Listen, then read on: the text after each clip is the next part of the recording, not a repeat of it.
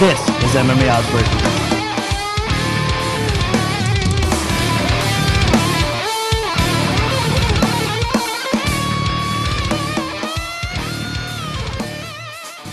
All right, let's get things started with today's Oddsbreaker segment. Let me introduce both of our guests. First, he's a sports journalist and also the lead MMA writer for the Las Vegas Sun, Case Kiefer. Case, welcome back to the show. Thanks a lot, Nick. Always enjoy coming on the show. Also joining us today, making his MMA Oddsbreaker debut, is the fight scientist, Reed Kuhn from Fightnomics.com. Reed, welcome to the show. Thanks a lot, guys. Thanks for having me. All right, both of you guys are familiar with how the show works, but for those out there that do not, our sponsored sportsbook, BetDSI.eu, has donated a $5K bankroll to both guys.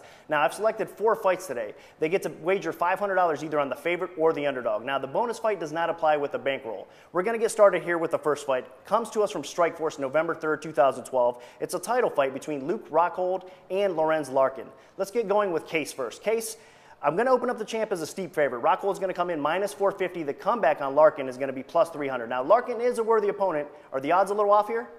I don't think the odds are off. I think they're just right about on. I like Lorenz Larkin a lot. The guy's an entertaining fighter, an engaging personality, but I just wish he could have a little more time before he's already thrown into a middleweight title fight. I wish he could fight once or twice more. I mean, he just dropped to the weight. I know that's not really a luxury they have in Strikeforce right now. But I look at his biggest advantages in most of his fights, especially at 185, are his size and his athleticism.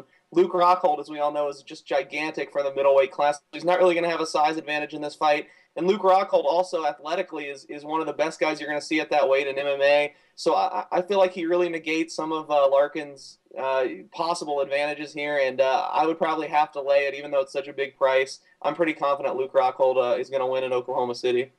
Okay, great stuff from Case Kiefer there. He is going to take Luke Rockhold minus 450. It's going to be $22.50 to win $500. Now let's throw it over to Reed. Reed, do you agree with Case on this fight? Well, I agree with him on a lot of points, actually. Rockhold is very impressive. He's been in the cage with 2 really well-rounded grapplers, Tim Kennedy and Jacare, and he's survived that for 5 rounds. So it's impressive, but what does not impress me is the accuracy of his striking. He throws a lot of high-volume combinations. Statistically, he outstrikes his opponents more than 2-1. And so really there's an opening here for someone who can counter-strike with him. And I think Lorenz Larkin might be that guy. So the price is definitely in one direction, but it was enough for me to bite, and I'm willing to take a flyer on Larkin here. Okay, so Reed is going to go with the plus 300 underdog money on Larkin. It's going to be $500 to win $1,500. Now, hopefully it's a competitive fight. It is a steep price. Larkin's a very talented fighter, and Rockhold's very talented as well. We'll see how it all unfolds November 3rd. Well, that's it for another episode of MMA Oddsbreakers. I want to thank our guests, Case Kiefer and Reed Kuhn. Great information during the Oddsbreaker segment.